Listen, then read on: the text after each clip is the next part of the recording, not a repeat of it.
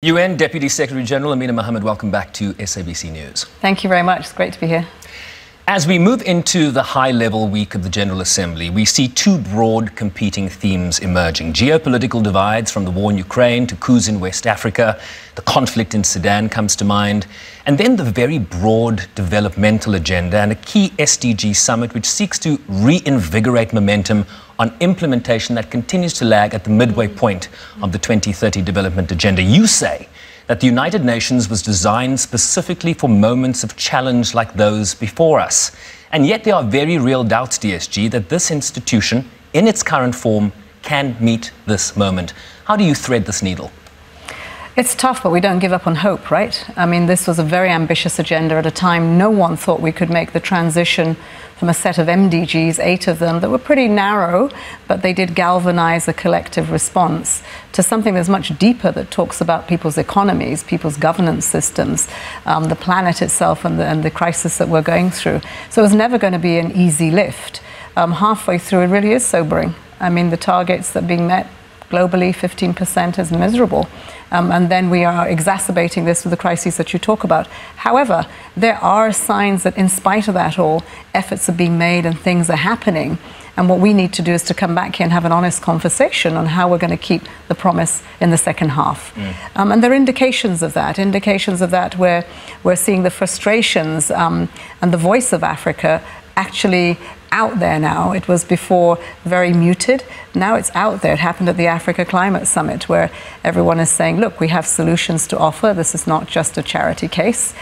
Investments are what are needed, and this is where we need the investments. We need them in energy.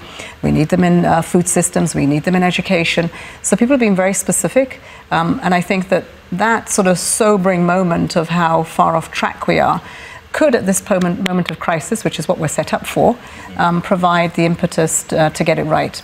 The issue of multipolarity appears to be the new buzzword on the geopolitical stage, particularly in the context of growing geopolitical mistrust driven by the big powers, Russia, China, the United States. And yet we have a United Nations that is built on the principle of consensus that is increasingly hard to achieve. We often hear from people like yourself the urgent need to build trust, cohesion, solidarity among member states. But how do you get there in practice when national self-interest and sovereignty continues to show themselves as major obstacles to that consensus? I think the international impetus to do something has always been in one's national interest. What we have to do is to find common ground in those national interests that will get us back in this town hall to have these discussions. Since probably the war in Ukraine, everyone's gone off into their echo chambers, where that's where they're getting the responses they need for the electorates they have. And whether it's you're suffering under that impact of the war and the climate crisis, or the lack of recovery from COVID, or it's one where you want to get the support you need to do what you need to do to respond to the war, it's not in the United Nations. And that's what we need to do, is to say, look, we've got some problems here that are bigger than any one region or country. And it has always been that way. And that's why we have these discussions here. They're not comfortable discussions. You're not going to like hearing some of the stuff that you hear, but you have to hear it in order to find a solution to solve it. And maybe in this opportunity of the 78th, we can achieve that. And I'm hoping that with the number of heads of state and government that we have coming, the fact that everybody's going to be reminded about the SDG promise, that we can garner some support for humanity and what everyone's facing, which is really,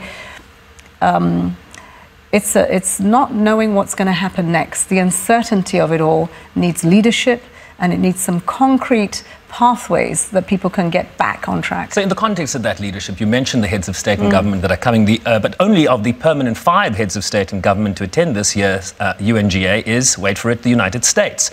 President Macron from France is staying home. The UK's Prime Minister Rishi Sunak is at home. China's Xi Jinping, and of course Russia's President Vladimir Putin. What does it say, DSG, about the importance of a gathering like this in New York when the power brokers, or certainly with the largest clout in the world, are not coming? There are going to be a lot of questions out for leaders who have power as to why they're not at the table when the global town hall comes together, and they will have the explanations they have. So you agree it's not good that they're not? I don't think I think it's not good.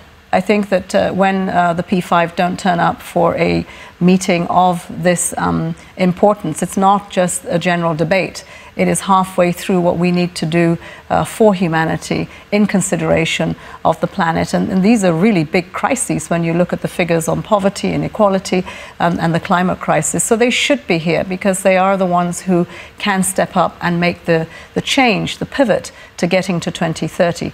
Having said that, there are 193 states and there are heads of state and government of countries, small with loud voices, who can move people to action. And, you know, we have great women like Prime Minister Mia Mottley from Barbados, small island, big voice, totally. has put those issues in front of people where the big leaders have come up to the table. You'll see in the G20 declaration that those issues have been acknowledged. We now have a hook. We can take this forward in the discussions that we have next week. And, you know, we will miss our big leaders, but the show will go on.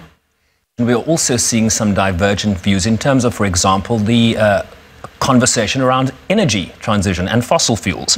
One of the key meetings next week is a climate ambition summit, and part of that is this race, right, to eradicate fossil fuels from the planet. But countries like South Africa are claiming energy poverty and the need to use natural resources, including new oil and gas exploration, to strengthen the economy and build the energy security they seek. How do you respond to that sort of narrative? Well, the first thing I'd be asking is that are they in the narrative that says we've got to see an end to fossil fuels, and that is the right direction in which we need to get to for net zero?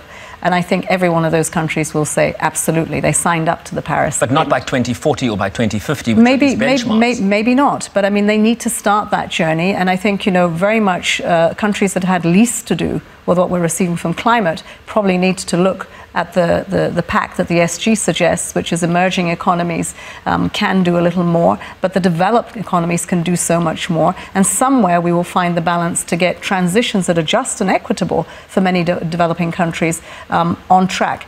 You know, once you start that 10, 20, 30-mile journey, if you can accelerate halfway across, it may be that we make those lines. We've just got to start, and we've got to do less talking about what is not appropriate and more about what we can get done. Because right now, we're reversing.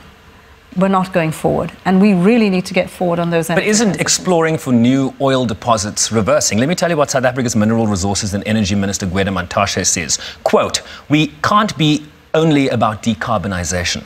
We must deal with energy poverty. We must never allow ourselves to be encircled by the developed nations who fund lobbyists to put our country's developmental needs against their own self-serving protection of the environment. Our country deserves an opportunity to transition at pace and scale determined by its citizens." I mean, that's pretty specific stuff. It very much counters the narrative coming out of the UN. It's very specific, but you have conversations on energy security today. You have some of our Security Council members who are putting out 100 new, signing up 100 new exploration licenses in their territory. These are for countries that are already developed. I think that we have to listen to what developing countries are saying. I think that there's a lot of justification to say, yes, my citizens come first. After all, that's why they're elected to government, to take care of their interests. However, I do think that in the green transition, we need to look for those resources that would allow that greener transition to happen faster. In the case of the just transition in South Africa, those resources were not forthcoming as quickly as they thought they would be. And by the way, when you're looking at developing countries without the infrastructure to make these transitions really fast, they could leapfrog if they got the resources for the green transition. Yeah, the SDG. If they don't, it will take much longer.